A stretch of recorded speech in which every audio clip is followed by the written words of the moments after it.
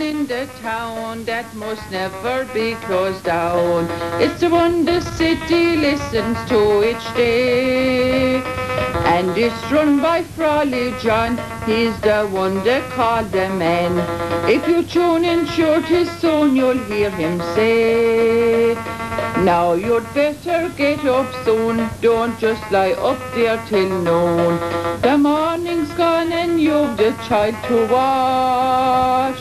Sure, John needs nerves of steel, trying to keep an even keel, as he gives his favourite wards another lash. So as out of bed you hop, you will hear snap, crackle, pop, as Frawley gets the morning underway.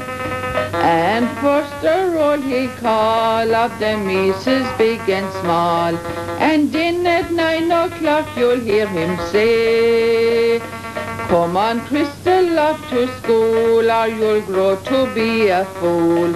It's time you ran along down River Road.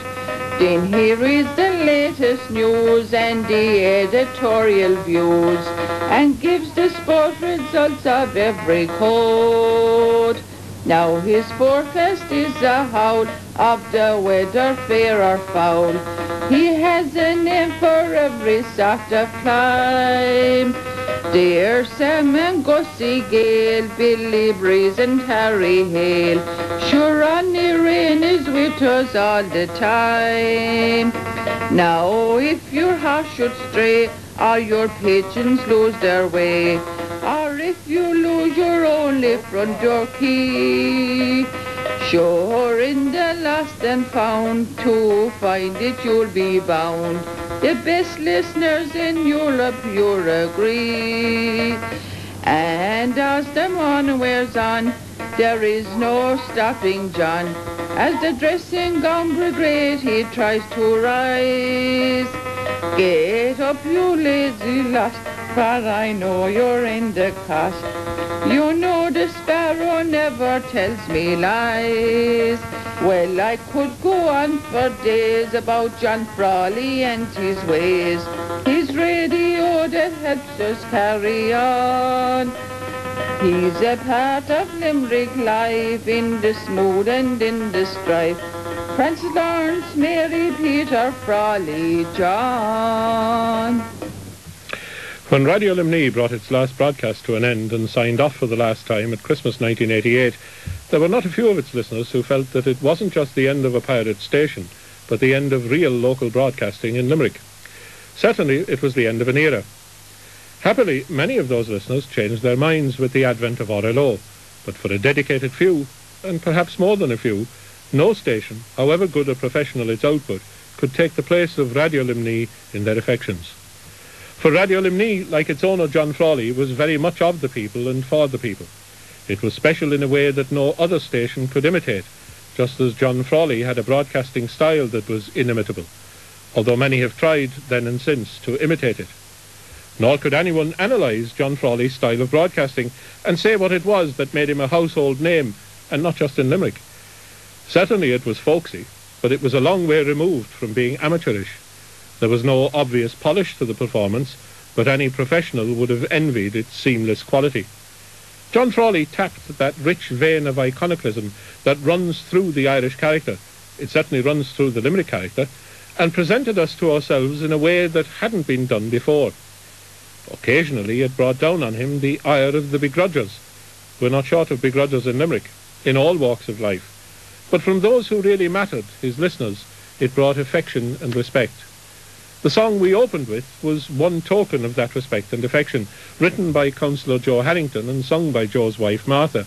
And tonight we're going to talk to some of the others who held John in respect and affection. And the begrudgers, well, they can do what Brendan Behan recommended begrudgers to do. First, John, another John, Dr. John Moloney, who knew John Frawley back in the days when he started his broadcasting career with Radio Limerick Weekly Echo, as it was called. How did you get to know John Frawley? Well, John, Jim, good evening. I remember, I think it was 78, would have been 78. There was an ad in the paper, Limerick Echo appeared, disc jockeys wanted for radio. So naturally I was enthusiastic, and I applied, and I got a letter back, all excited, son John Frawley, to meet him at 2 o'clock on one Tuesday afternoon. I think it was either the 9th of June or the 9th of July. So off I went, put on my best suit, shirt and tie, comb my hair. Actually, I got a haircut that morning, and I was standing outside the Radio Limerick, or not Radio Limerick, but the Weekly Echo offices at the time, sitting on the steps, and there was a chap sitting on the, you know, the little lip under the window. Baldy looking chap actually at the time. And he walked over and said, "Are you John Moloney?" I said, "Yes." He said, "I'm John Frawley." So we held our interview on the ledge, and he said, "Look, come down on Monday morning and we'll start." So from that day, off we went. And some of the memories and the things we have What was the station like when you went into the Weekly Echo? John was station manager at that time, was he not? He was, yeah, he was station. The station resembles really what we have here today, almost it worked professionally. Everybody got behind it and everybody knew what they had to do, and it worked. It was in the basement of the Limerick Weekly Echo offices, and small little room, and 2 little decks, 1 tape recorder, and that's the way it worked. But John had an air, he had something behind him that drove everybody. I mean, you knew what you had to do, and you just went and did it. Of course, to a certain extent, that would have come from John's days in the show bands, when in fact you had to do an awful lot of organising to keep a show band on the road and make sure that it was able to perform professionally. And he would have brought this experience into his work in the radio station at RLWE. Did he do any broadcasting himself at that time? Oh, he did. He started immediately on the breakfast show. When RLWE started, he was on the breakfast show, and he stayed around for the rest of the day. I remember when I first went in there, the first couple of days, he used to come in and stay around with you, without keeping an eye on you, without you knowing that he was actually watching you. But he was always there smiling, and he was always there to give a word of, "Well, look, it didn't work today, but don't worry about it. Think about it, and we'll do it tomorrow." You know, he was calm, and he was pleasant, and he helped you. You know, in the early days, he was there, you could turn to him and ask him a question. And even if you got, I mean, 5 times he sacked me from that station. We had a thing running, every couple of months he'd walk up and say, "John, good luck," and I'd say, "Right, John." And about 3 or 4 weeks later, a couple of months later, I'd meet him downtown, and he said, "Well, John, how's it going?" I said, "Not too bad. When are you coming back?" I said, "You sacked me." "Ah, that's forgotten about. It's time to come back again." They were great days. I mean, what can you say about John? He gave me the start. I'll always remember that from, I mean, nobody else wanted me. The powers that be in Dublin wouldn't even listen to me. But John gave me the start, and I owe him. For what I have today, I owe it to him. Casting your mind back to that time, John Moloney, John Frawley developed, perhaps he always had, his own particular style of broadcasting. Was it evident in those days in RLWE that he was in touch with the people he was broadcasting to in a way that a great many other broadcasters are not? From day one, John had it. John had, because he worried about the little guy in the street or the old person at home. John didn't want to be a star, or he didn't want to be a megastar, a huge personality. It's people made John the star that he eventually turned out to be. He just spoke to people that he felt were on their own at home. That's what he always said to me. Well, what he used to say to us down in Radio Limerick, and RLW in particular, was that when you're talking to the people, talk on a one-to-one basis. Not that you're a big megastar behind a microphone, but think of the person that's on their own maybe, and just has the radio, and needs the voice on the radio to keep in touch with what's happening. So he knew that from day one. And people eventually made him a star. He didn't want to be one. I remember once he told me, "I don't want to be a star," because I said it to him, "What's it like being a big megastar?" Because he got all the mail. We got nothing. I mean, if we got one card in a couple of months, we were excited with it. But I remember saying to him one day, "What's it like being a megastar?" He said, "I don't want to be one. I hope, and I just don't want to be a megastar. But people keep writing to me." He actually used to ask people not to write and don't send things to him, but he turned out to be a star. Mike Hogan, you worked with John Frawley on Radio Limerick after he had left RLWE to set up his own station. Well, actually, I worked in RLWE from October till January 8th, wasn't it? January 8th, or 5th actually, because my wife's birthday, that's how I remember it. And I first met John, pardon me. I had gone back to get some records which I'd left overnight, because I used to do a Sunday night programme. We used to reopen at 11 o'clock at night and go until 1. And it was the most unusual programme because it was sponsored by 2 well-known pubs in the city. And the pubs used to close at 11 o'clock at night, and here we were doing this particular thing. And I went in one morning to collect my records, and John was sitting down, but I had known John with topping, if you know what I mean. And the wig actually was alongside him, alongside the turntables. And the RLWE closed down, as I said, in that particular 1979, 5th of January. And it was in April of 1979 I found out that there was a new station opened up in Cecil Street.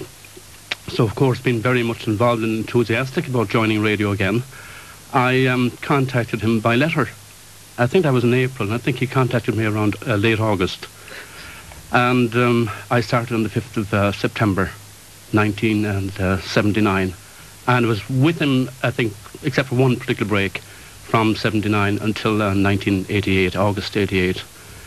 And I think that he gave me a great opportunity over the 10 years to present the type of programmes I enjoy, and indeed which a multitude of people out there enjoy, and a variation of programmes that I didn't think at the time we were getting on the national network. And he left me do basically what I wanted. I mean, you didn't go overboard with him as regards insulting anyone. And as long as you did a good programme and you had the listeners out there, he was quite satisfied. He would tell you now and again in a certain way that we don't want that. And but otherwise, John was saying there about, John Moloney was saying there about megastar. John Frawley never wanted that. He was a very introverted person. He was very shy. It's amazing to think of it, but he was very shy. If you went to parties or any of the functions which we had in the Glenport, he wanted to go into a corner, you know. Whereas being a Scorpio like myself, you would have thought otherwise. As a matter of fact, we share the same birthday. He's the 14th November and I am. And of course he was a few years older than me. But he gave Limerick, I think, and not alone Limerick, he gave as far as Ballyhall as we used to be received them. And as far as Clonmel, Waterford, John the Man, and that's what he's known as affectionately. How he got the name was through a record which was featured in the film Grease. And it was John Travolta and, of course, Olivia Newton-John.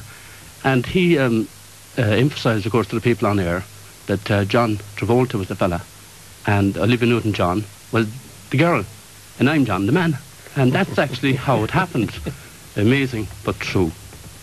One of the things, I suppose, that always happens when people who worked on the old stations get together, they reminisce about some of the peculiar things that happened. Do you have any memories of some of the vicissitudes that you suffered under in working in some of the older stations? I think that it's something that should be done. I don't know if I have the qualifications to do it, but maybe somebody might help me. We get a ghostwriter for Barron-upon to write about local radio in Limerick, illegal or community, whatever you want to call it. And there was one particular morning, and I used to do a programme called Anything Goes, which is an oral kaleidoscope of fun, facts and figures. It was just a Gay Byrne type programme, but anyway, there was flooding in the docks, and as you know, we were down in Lower Cecil Street at the time, and somebody told me, I think it was there was a shop there in the Spades, I can't think of the name, Jack Frost, I think his name was, am I right? And he said, John is flooded below. And I said, we were up 3 stories, I think, and 2.5 stories anyway. It was the building, by the way, but the only pregnant wall in Limerick at the time, but anyway. And I was coming around by the Bedford Row, just down from the Carlton there, and the gentleman pulled up in the car. He left down the window, and he handed me a pair of waders. And he says, John said you might need them.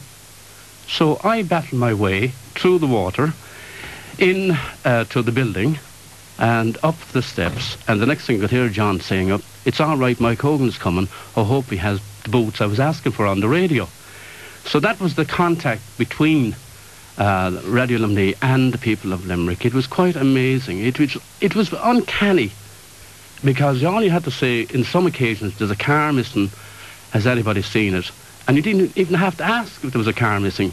If there was a car which was there for more than the appointed time, somebody would ring up and it'd say it, and the next thing the person that owned the car would ring in. As regards lost property, things like budgies used to often be brought into me in the early hours, and I used to do the early morning broadcasts, because the door used to be left open because there was a butcher underneath, and he used to, as all butchers do, start early in the morning. So the result was another day, a young fella carried a goat in, and he said, I found that. It was amazing, you know. A menagerie, yes indeed. Now, for those who didn't have the pleasure of hearing John in his heyday on the radio, we have a little piece of tape, and it isn't just John. There's also another man who was a famous broadcaster on Radio Limney, Walter Stanley, and another voice who is still with us very much. In fact, I see the face staring at me here through the studio window, and I leave you to figure out who that is yourselves. I was born 43 years ago.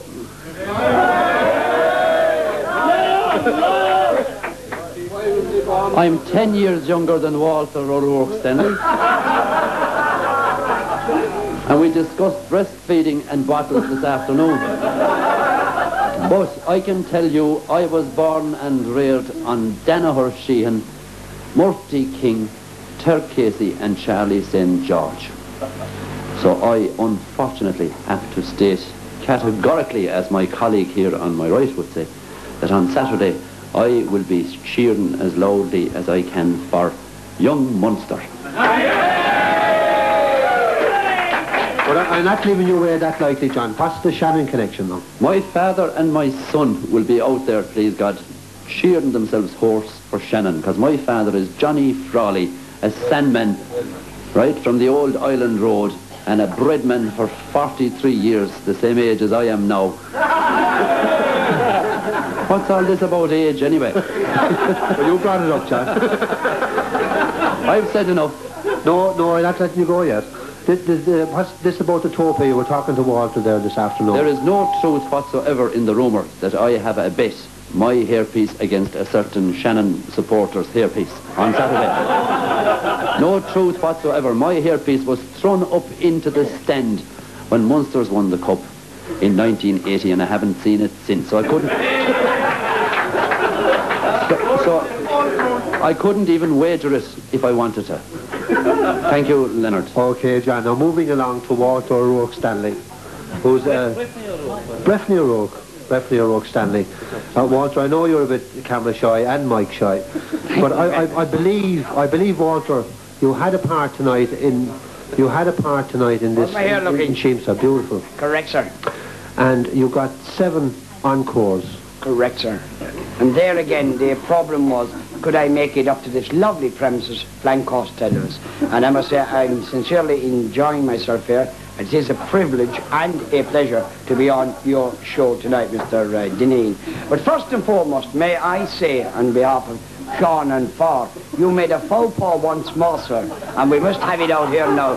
You said the unfortunate thing is, I have to admit that I'll be supporting young monsters. There again, sir, you did make a complete fox of it. Now, I would be wondering who was drinking, you or I. But, gentlemen, I wish to say this sincerely, that I know Saturday's match will be a great match. I know, as Mr. Dineen has quite rightly pointed out, that the 2 best clubs at the moment where supporters are concerned are Young Monsters and Shannon Rugby Football Club. Walter Stanley there, sadly no longer with us. And before that, Len Dineen, and before that again, John Frawley himself. For those of you who might not have heard his voice and listened to his inimitable style, I don't know if Lord Reith would have approved, but certainly the listeners in Limerick approved in their thousands when Walter and John and several others were on the radio. And I have several of those others here with me in the studio at the moment. In fact, 4 of the members of the RLO sports team who, prior to joining us, were in fact the Radio Limney sports team. On my left and reading round the table, which sounds a bit like the TV commentator who once said of a Norwich football game that for those who were watching in black and white, Norwich were playing in yellow. But here on my left is Len Dineen, then Sean Murphy, Leonard Burke and Tony McMahon. And in the Legion of the Rearguard here, Tom O'Donnell, who's going to say a few words as well. Gentlemen, obviously you all have fond memories of Radio Limney and of John the Man Frawley. Could I start with you, Tony McMahon? What's your most abiding memory of John and Radio Limney? Well, it's a very simple one, Jim. John had an ability to create illusion, which, of course, radio is all about. And I remember going in there one afternoon at lunchtime to leave in a tape that was to be played on our tea time programme. And somebody hadn't turned up. I think it was possibly Alf de Lacy. Alf, if you're out there listening, I think it was you. Somebody hadn't turned up, so John had been there since 7:30 in the morning to 1:30. And as I went in, he was playing a record, and when the record finished, John said, "I'm here since 7:30 this morning. I haven't had a cup of tea, a sandwich. There's a hole in my sock. One of my shoes isn't fitting me. What am I going to do?" So he put on another record and we chatted away. And in the next 15 minutes, John Frawley got enough food brought around. This was the time when we had a little shed next to the City Theatre.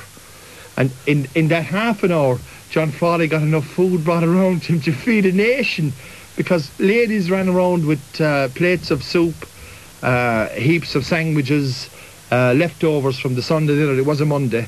And the whole lot. So he had number one, the ability to create that illusion, and number two, he had a unique limerickness, if I might coin that phrase. He knew what turned Limerick people on. He knew the way they felt, and he knew how to get to them. And he invented. We are left with a whole list of John Frawley sayings that will always be his, such as the Mises in the morning, the DGBs. He had many, many more.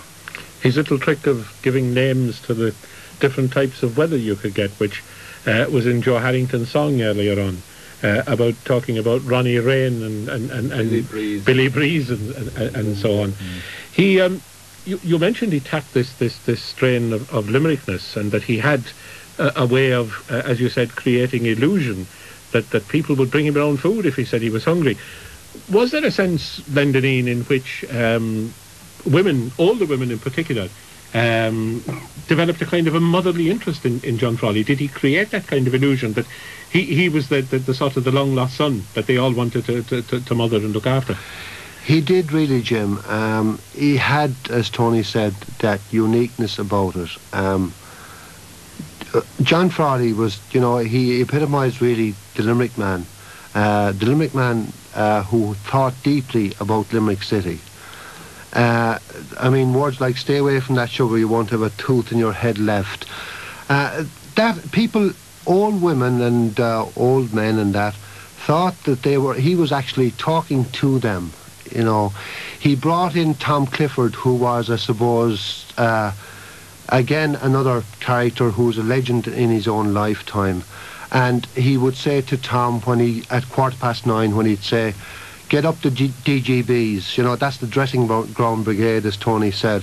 "Stay in bed, Clifford. Virginia," who's Tom's wife, "bring him up a cup of tea." And that was, okay, some people would laugh at it and scoff at it, as they scoffed at his death notices, but really when it went on the line, there was a lot behind that. And that really epitomises the man.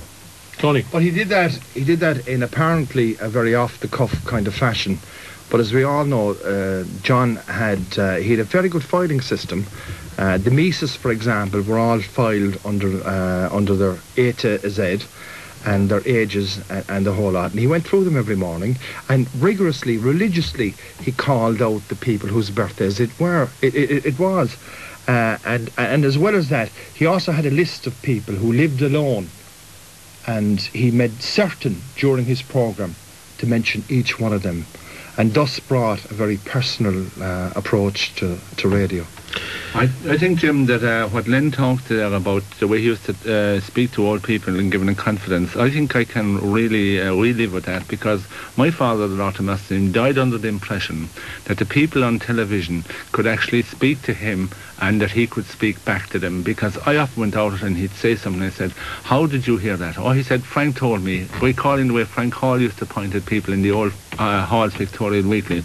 So I can appreciate that was like, get out in the morning when you have the leg out, you're not so bad. I think that's what kept old people going. It was a way of giving them confidence. A few other things, I suppose, about John Frawley that I remember.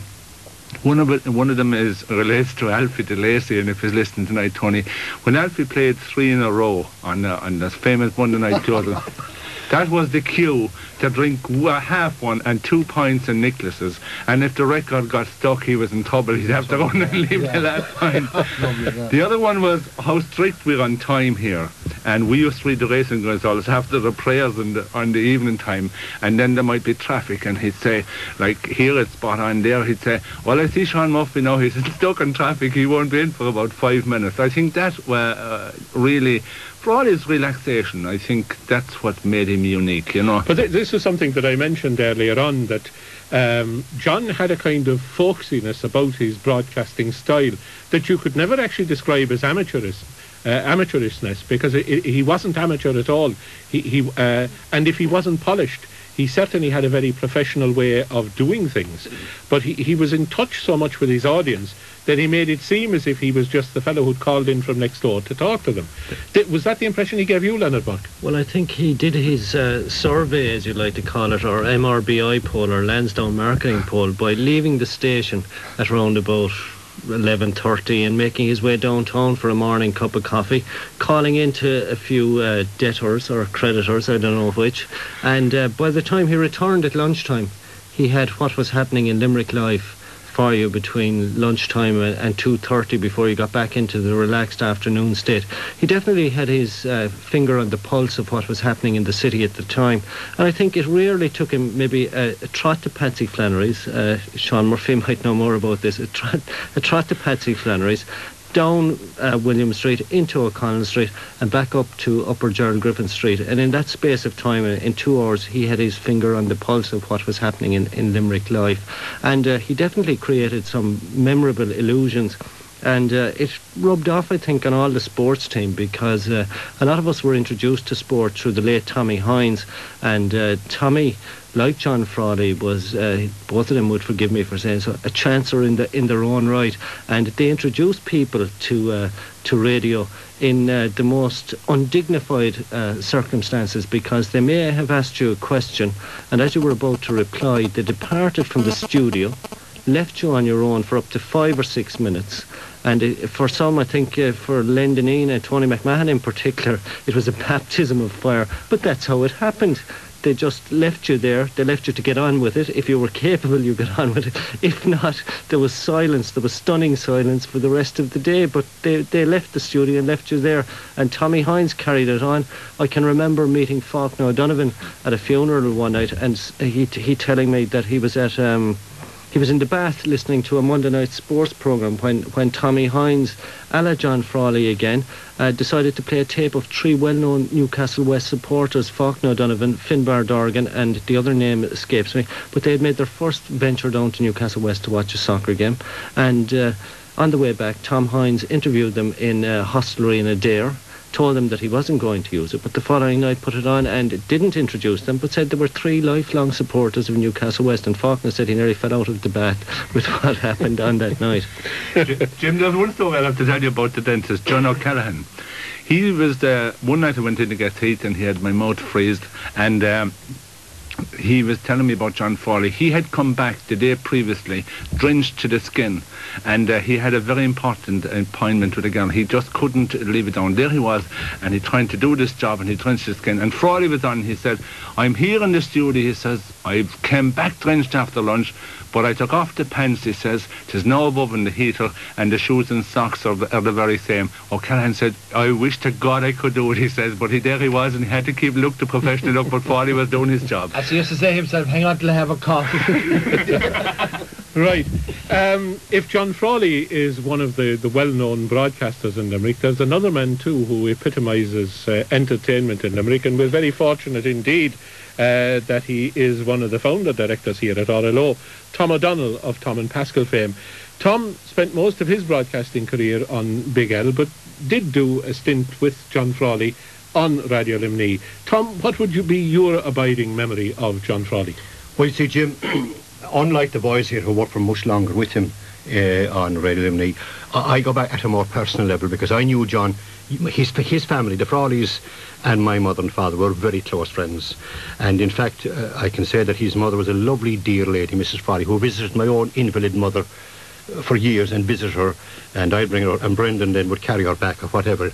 That's Mrs. Frawley and Mr. Frawley. But Mrs. Frawley was a lovely, kindly lady, and if John had all these mannerisms and colloquialisms, they all came from his mother, his father, the breadman, as he was on, Johnny Frawley, the breadman, and his mother then, who was, as they said, they were divided, sporting was one parish, isn't that so, Len, and the other young Munster. But I'll tell you, so I knew, and then, of course, later on, I got to know John very closely through the showband scene, because wherever we go around the country, Pascal myself, we'd bump in where the Monarchs are playing. And John had a fine, healthy, happy image. Before he went on the air at all, he was a nice, clean-cut young man, very good and good living, and did all the right things, he said. So when he went to broadcasting later then, he developed overnight, one might say, from a nice, gentle showband, clean-cut type into a character by adopting the name of... Some would say it was John the man after somebody said earlier on, but some would say it was after a very esteemed businessman down here, the market. So there's a difference of opinion there. But I found John just asked me on a phone call that Big L had withdrawn from the scene, and he rang me up at 9 o'clock in the morning, which was an awful thing to do, to wake me up at 9. A dreadful thing. How dare anybody wake me up before 12 o'clock. But anyway, he did... The streets have to be well aired before Tom O'Donnell comes out. How they do. Well, anyway, but as I getting back to John himself, he does, as all the boys here and all the other speakers, Mike Hogan and all the lads here who were on earlier, John did epitomise the Limerick lifestyle, and the old people and the young, and the young crowd laughed at him, but still they took a message. But finally, when he asked me to go with him, when the other people collapsed, my good friends Richardson and company, I did gladly go along, because there again I found out there was a ready-made audience, and you mentioned about Limerickisms. I'm reminded of this now very quickly, when I heard Terry Wogan, another Limerick man, talking lately with Christy Borg, and as Chris left, he says, give the woman in the bed more porter. And that reminded me of this Limerick, of the John. But John Frawley was a good soul and a great character, and I owe a lot to him for taking me in at a time when I needed it on there with my own show. Right, one of the things actually that was quite unique about John Frawley's broadcasting station, Radio Limney, was the long list of characters that he brought in, and saving your company, gentlemen. All of you would be looked upon as being characters in your own right as well. You all bring your own special gloss to the way you broadcast. And John seemed to have a knack of finding people like this. Unhappily, sadly, some of them have now gone to their eternal reward. None, I suppose, was more idiosyncratic in his broadcasting style than the late Larry Foxy O'Brien, as he was known, who came out, it seemed, with a torrent of words. The ideas seemed to crowd so much into his brain that he couldn't find room for them in his speech. But yet it was amazing. It was so listenable to. You had a memory of that, Leonard. Mike Hogan is here with us, and Mike would definitely say a producer's nightmare, because Larry researched his programme so thoroughly that he arrived on, when the sports programme was ending of a Saturday afternoon, with a list of maybe 50 records that had to be found. There was no filing system as there is in RLO now, but he had to find them, and Mike, in fairness to him, found them. But Larry was there, and the thing about it was that maybe 49 of the 50 records he never got around to playing, because he was speaking to everyone and anyone that he had met during that week.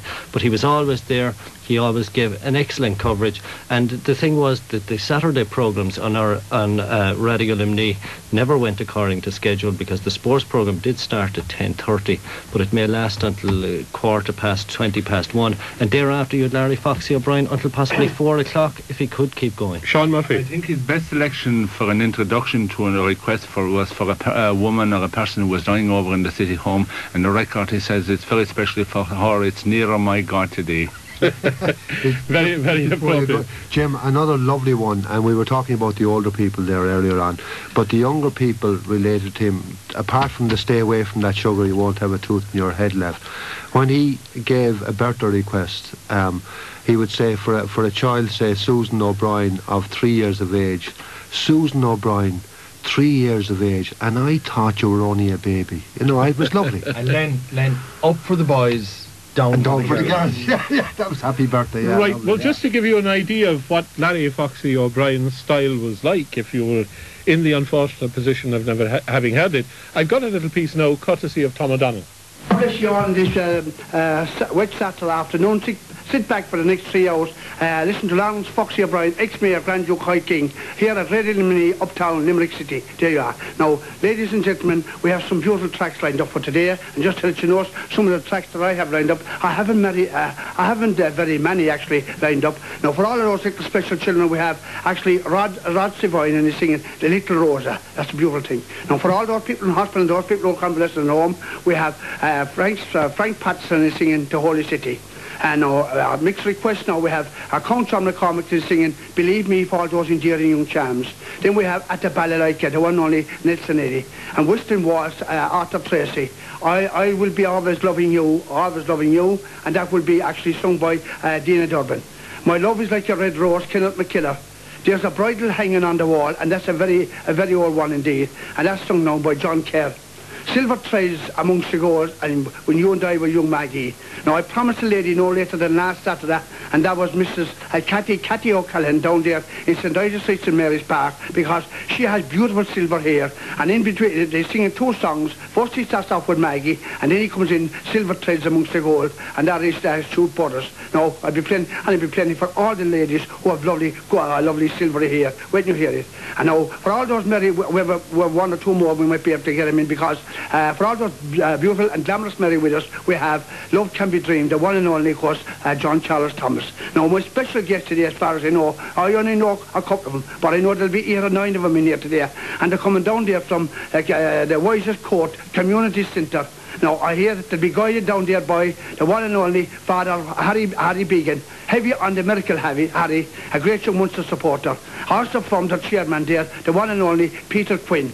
Now, I want to tell Father Harry, if he's listening to me, and Peter Quinn, if you're coming down in your cars, and you're bringing some of the ladies down, such as Maggie Cronin, remember, you can park your car, Peter, you can park your car when you come down into Willie Griffin's funeral, when in Arlington funeral parlour, alongside into his yard. When you come down, you must come down William Street, and then you have to turn around to come up onto what you call Gerald Griffin Street.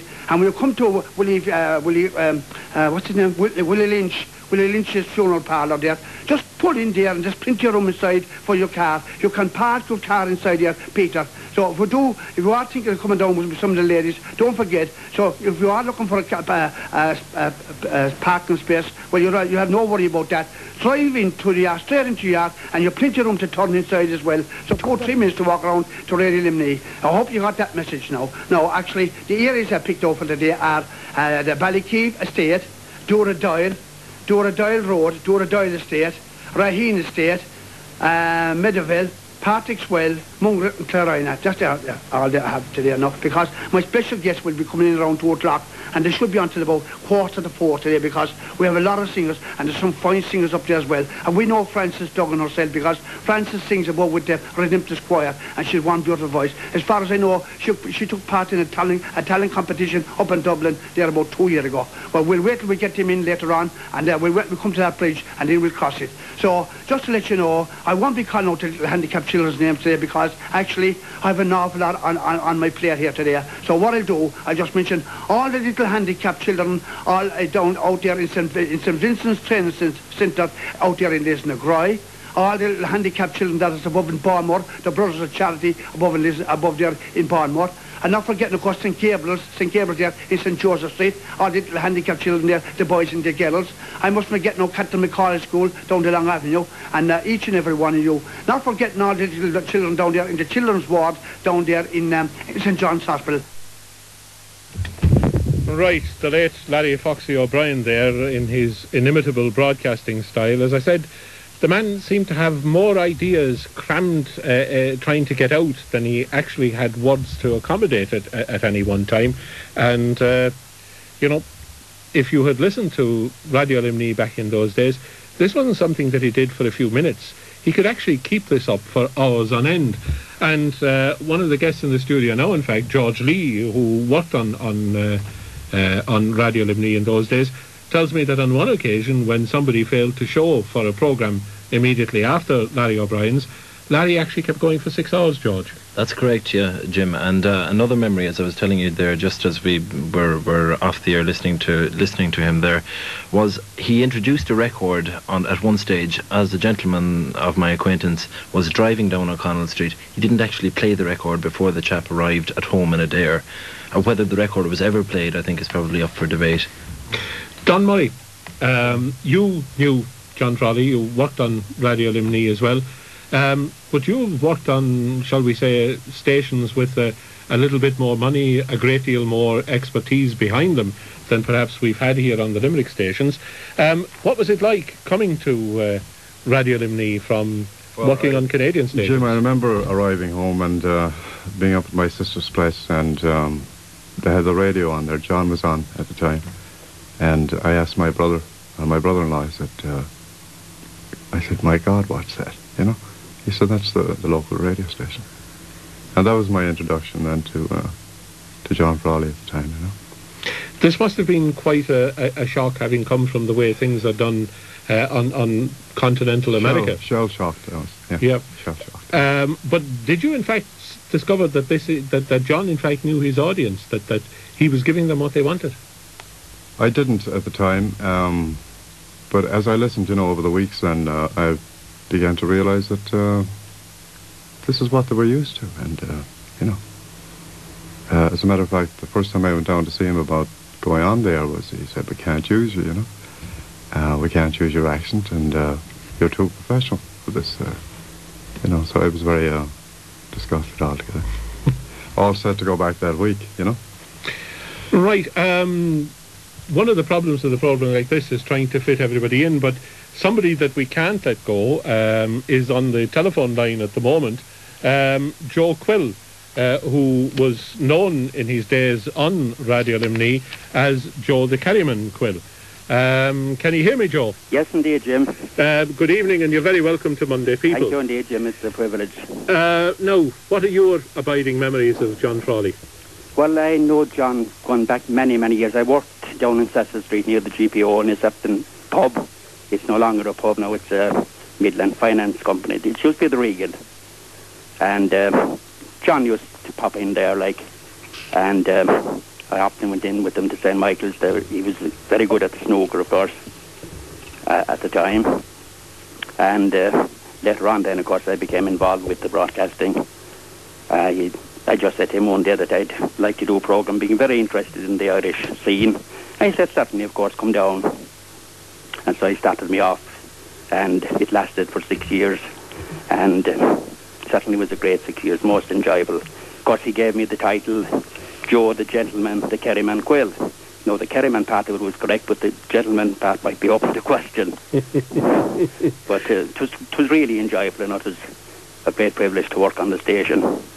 What sort of programme were you doing, Joe? I was doing basically the Irish. You know, Foster Allen and Johnny McAway, all that stuff. John O'Regan, who also worked on Radio Limni. Yeah. John, what would your memories be of Radio Limni and John the Man Frawley? Well, first of all, I was trying to get into radio for a number of years, and I always wanted to work with John Frawley ever since the time of RLWE.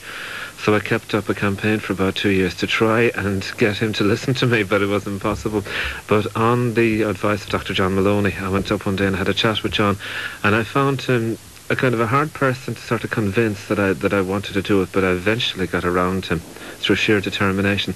But I found that once he heard a programme and he liked it, that was it. I mean, he would support it as much as he possibly can, and it gave me a great boost, because it was only my second time really on radio at that time, you know, because I was kind of losing self-confidence or whatever. But I found him great, very, very supportive. Was this your experience too, Joe Quille, that John Frawley was very supportive when he thought you were doing the right thing. Oh, absolutely, Jim. Now, some of the people speaking earlier as well said that they found him really in private a very shy sort of man, which was not the image that he gave on the air. Would that be your experience too? Yeah, basically he was very private, you know. I met him occasionally in a few hostelries because Jemison 10, I suppose, was his favourite. And he was great crack of those days. But at a function or a thing like that, as somebody did mention there earlier on, we had a number of them in the Glentworth and so forth, he'd kind of, you know, prefer to remain in the background as much as possible. Joe, you might be able to tell me, because I've been trying to find out for ages, how did he hit upon the idea of doing the death notices? Gosh, Jim, I don't really know now, to be honest with you. Were they running before you came on the station? Oh, they were indeed, yeah. They were. No, but you don't in fact know whether this was something he stumbled on by accident or whether it was by design? I'd imagine it was by design. I really couldn't know when the idea first came to him. But of course it was a great service, really. And as I think Len Dineen mentioned earlier on, people used to scoff at it, like, but it became a great service. Indeed, and I'll tell you, he started something there, because every local radio station in the country now, with the exception of the two in Dublin, who sort of see themselves as a bit more urbanised, right, are doing the death notices, and certainly it's one thing I think that no local station could be without. That is very true, in our early days here, in fact, we had several complaints from listeners who said that we weren't doing as many obituaries as John the Man used to do. Now, quite how we could have managed to have done more, I don't know, unless we were to go out and actually shoot some of our listeners, you know. We have another caller on the line. Stay on, Joe. We have another caller on the line who worked with John in the early days at RLWE, Mr. Flannery. Can you hear me all right? Hello? Hello. Hello, Mr. Flannery. Can you hear me? Can you hear me, Jim? Yes, you're coming through fine. No, one thing, I didn't work in RLWE, but I have the last recordings of RLWE, the very last programme they made, the night before it closed down. Now, I was on John Frawley on 3 different occasions when he was down in Lower Cecil Street, when he first started in Limerick. Oh, indeed, yes. So you've got some historic recordings then there. Yes, I have and all, and I can tell you, John Frawley started on a shoestring, and as you were just said there, there was one thing about him, you always knew who was dead anyway, that was for sure. Oh, indeed, and yes.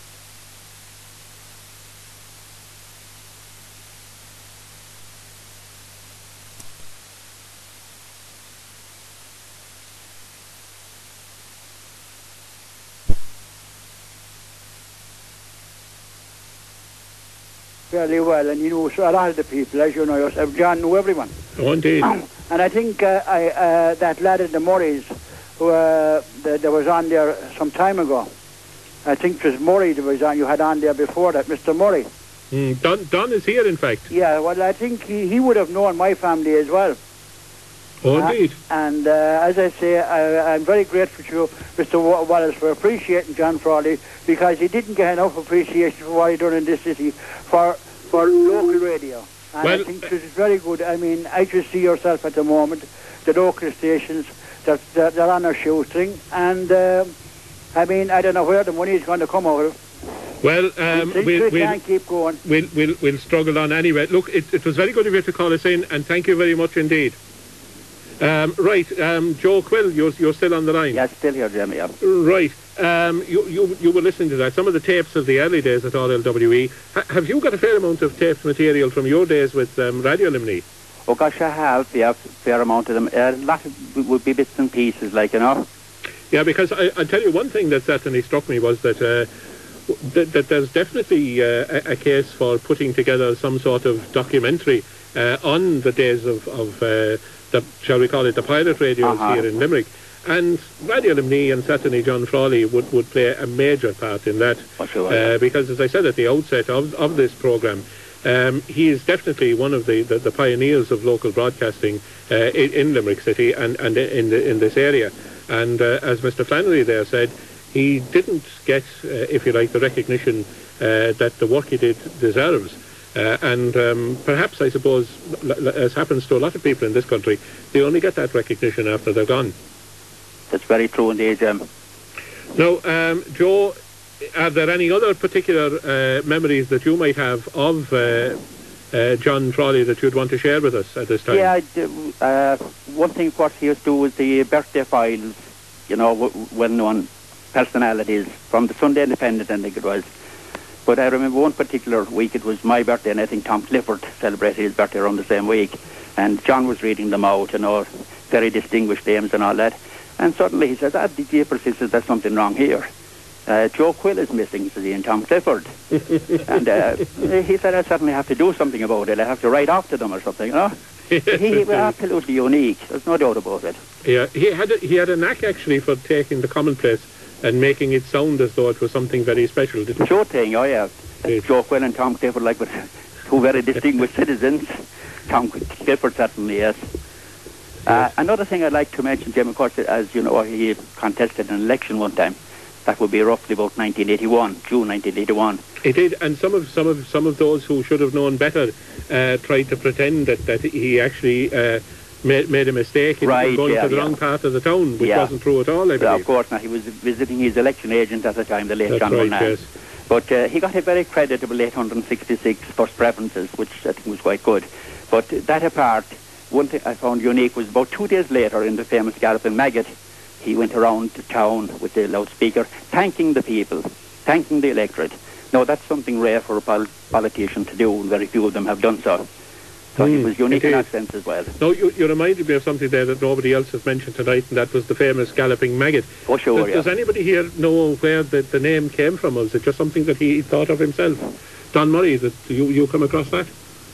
I don't actually, Jim. I don't remember where the name. Some of the other lads know that worked with him earlier, I suppose, but where it came from originally, I don't. Yeah, you don't remember where the name came from, Joe? Some of the listeners, I imagine. No, phone in. Jim. No, I suppose, actually, it was another instance, I suppose, of John's innate wit. Sure. That he had the knack of putting names on things, like his trick of calling the different types of weather by names, which might sound childish in one sense, but when he did it, you sort of, you had to laugh because it sounded so right when he was doing it. Yeah. Joe, it was very good of you indeed to have called in to us. Tell us, can you remember some of the other characters who worked on the station in your time there? Well, of course, there would have been Fonzie Renehan now, for example, whom we hadn't mentioned up to now. Yeah, Fonzie. And Fonzie used to do the church notices. That's right, yeah. Yeah, yeah. Can you remember what Fonzie was like as a broadcaster? Oh, Fonzie was unique in his own way also. They'd basically been on religious affairs, and you know, maybe the different services that might be in the different churches, reading them out. Because Fonzie had the distinction not given to too many of us that he actually went to see the Pope, didn't he? Oh, he did, yeah. That was a rare distinction, okay. And, of course, some of the lads are in there with you tonight. Don Murray, my good friend Don. There, Mike Hogan. And Fonzie, of course, the late Larry Locke-Merson. Yes. And a very good friend of mine, the late Walter Stanley. And Walter, of course, yes. Yeah, of course. Yeah, I mean, let's face it, you're never going to see characters like those again, are you? Like Larry and Walter, or John himself. Yeah, we won't. And you know, people said to us when we went on the air, actually, you're not a bit like Radio Limney, but you know, we couldn't be like Radio Limney since we didn't have a Walter, we didn't have a John, we didn't have a Foxy O'Brien, and we didn't have a Tommy Hines. You know, they were gone. And while we remember them with fondness and with affection, we can't really try to imitate them, can we? Very true indeed, Jim. Now, I believe, stay with us, Joe, we have a Mr. Pat Carey on the line, who was a particular friend of John Frawley's. Pat Carey, can you hear me all right? I can, of course, Jim. Right, and listen, Jim, first of all, I'd like to congratulate you for doing something on John, because he was a good character, you know, and he was a real kind man behind the scenes, you know. I'm delighted you did a programme for him. Not at all. It's a privilege and a pleasure to be able to do it, to remember him with fondness for all he did, because I think, you know, John Frawley and the other people that we were mentioning, like Walter and Fonzie and Foxy O'Brien and so on, they added a certain richness to all our lives, didn't they? Oh, they did indeed. But John, you mentioned that earlier on there tonight, John was a very, very shy man behind everything, behind the scenes, you know. And John was a very quiet man. and a very kind man to the poor. People didn't know that, you know. And you mentioned you asked there earlier on, why did John ever introduce the death notices? Well, one night I asked John that at home, you know, and John mentioned that he decided to put it on because you had a lot of people living alone and couldn't get out to buy a paper. And you had blind people listening to him. These people couldn't read. And he decided to go and put that on and let the people know, which I thought was quite good. Indeed. I mean, this is one of the things that we, that in fact we've been remarking on about John, that in fact he seemed to have this kind of a rapport with the people who were listening in, to know what it was that they really wanted from a local station, to keeping them in touch with themselves and with their neighbours. That's right. Yeah. How did you get to know John yourself? You were a particular personal friend of his, were you? I was, but I got to know John through the Red Cross days in Cruise's Hotel. You know, I knew him before that, but I got to know him quite well then when we started running the weekly dances there. We introduced the Monarchs. And it was then I started to get to know John. And we used to meet quite a lot. And then as time went on, we started to meet, and practically every weekend I'd meet John at home. We'd go to his house and John would come over here. And I believe that you were also a friend of the late Tom Tobin, who did a fair amount of broadcasting on Radio Limney as well. He did indeed, actually. And it was Tom actually that recorded the Mass for John. You know, at John's funeral? Yes. Tom recorded all of that, and I have that here on tape. Yes. It was a friend of mine, Tony Punch, who recorded it for him. Yes. You know, that's a sad one, you know. It is indeed. It is indeed. It's a shame, you know, in so many ways that so many of those who were associated with the station, the people you could say were the real characters of the station, are sadly no longer with us. That's right. You had, but poor Tom was a nice guy, but you still have some characters left there. You have still, you know, I was very fond of you. Have Don Murray, which I had them there earlier on tonight. Don was a good character himself. You have Alf, and you still have Mike Hogan there. Well, Mike now is sitting beside me again, having stepped out for a few minutes. Mike, you knew Pat Carey yourself, of course. You know Pat Carey. Yeah, but I didn't know we were on television, actually, because you said you could see me beside Jim.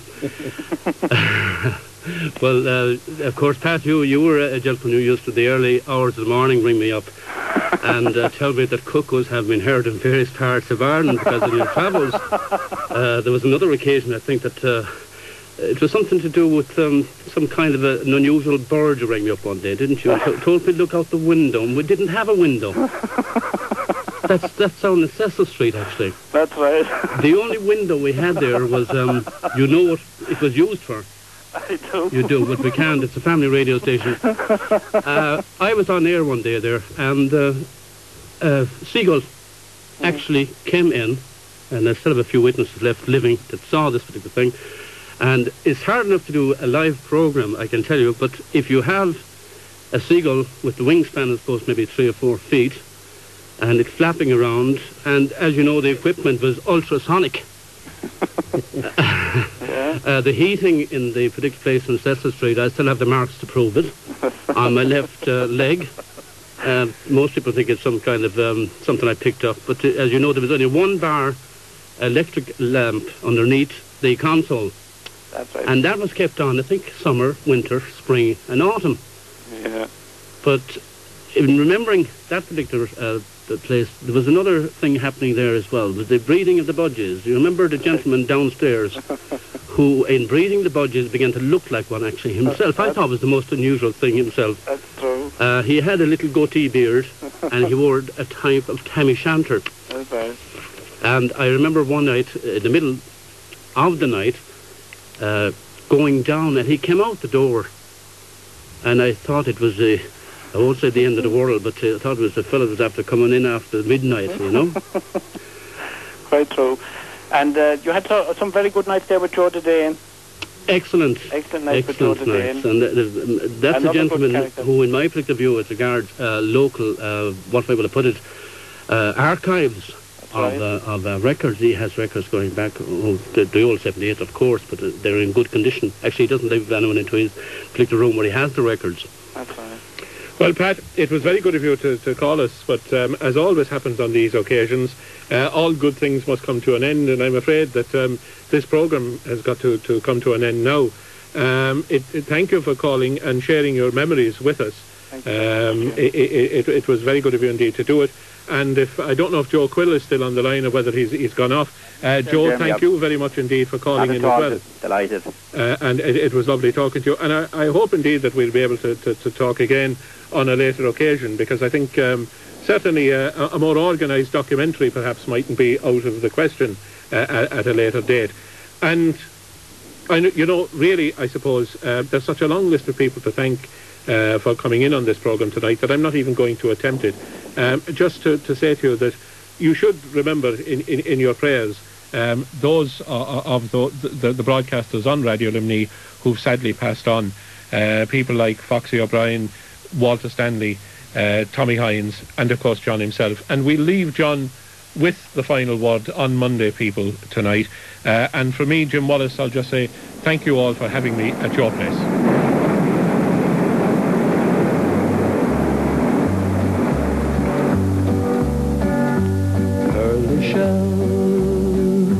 From the ocean, shining in the sun, covering the shore.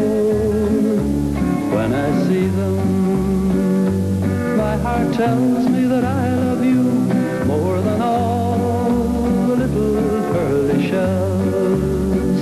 For every grain of sand along the beach, I've got a kiss for you, and I've got more left over for each star that twinkles in the blue. Pearly shells from the ocean, shining in the sun, covering the shore. When I see them, my heart tells me that I love you more than all the little pearly shells.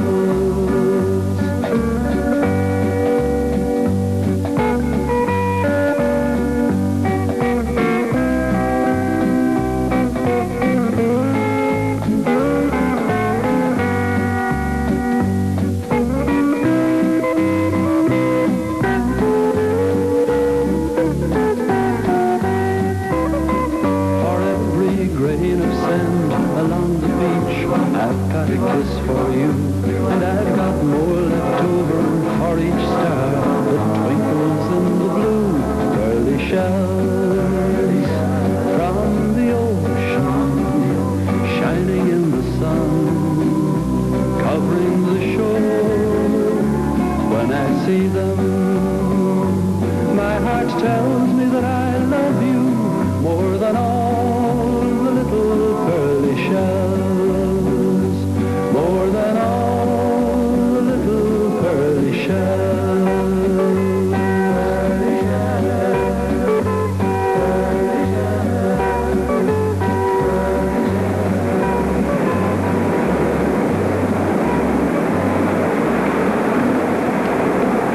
And the sound there of John and Pearly Shells, and that brings to an end tonight our tribute to John Frawley on the week of the anniversary of his death.